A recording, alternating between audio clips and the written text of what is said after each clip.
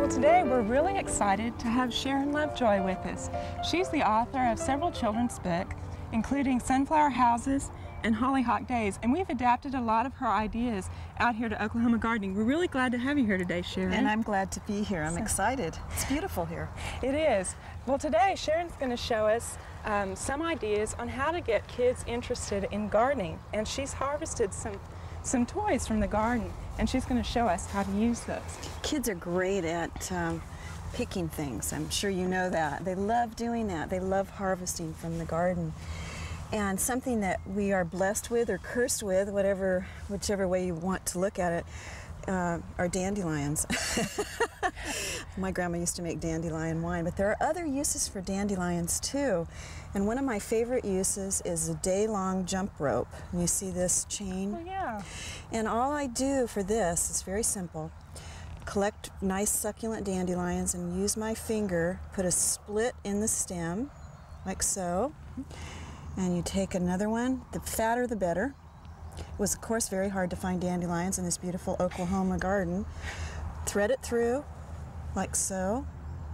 I bet you did this when you were a child. And then pull it up and just proceed over and over. And this is so great because kids can not only make a jump rope that'll last for a whole day of play, but they can make garlands for their head, necklaces. There's even something called a dandelion wristwatch where the kids only do 2 of them and they walk around pretending like they're reading the time from the dandelion. This is a very ancient thing that's been done in Europe and China and in America, and I've talked to people in their 90s who've talked about doing this. It's so fabulous. Another thing, we want to get kids, we want them to understand that they don't have to go to the store to get something wonderful to play with.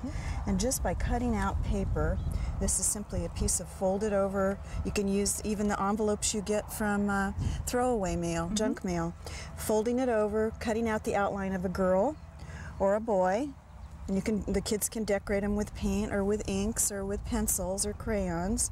This is how it was done in Victorian times. You see what it is. It's just folded over and cut out with a little hole left in the top.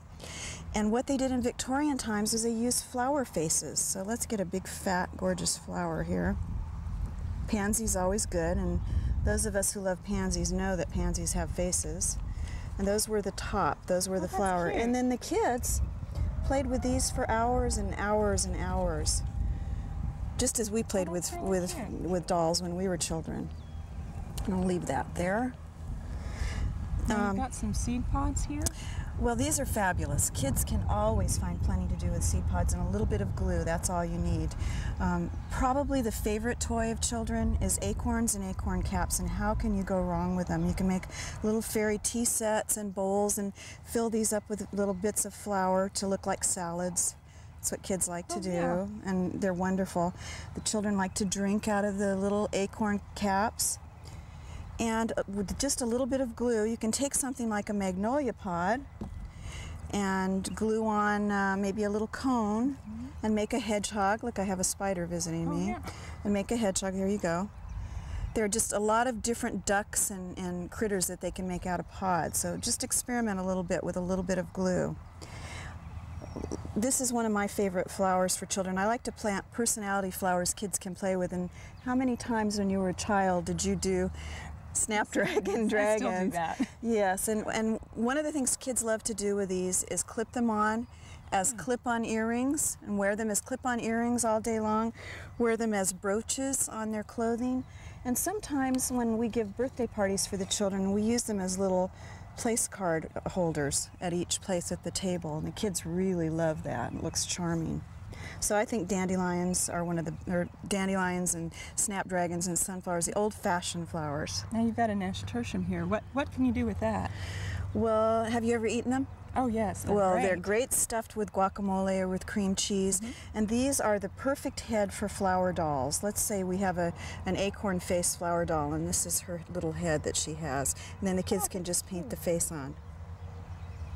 I love that, so you can't go wrong. Also, I love nasturtium because the hummingbirds love them. They love to eat from these. They sip nectar from these.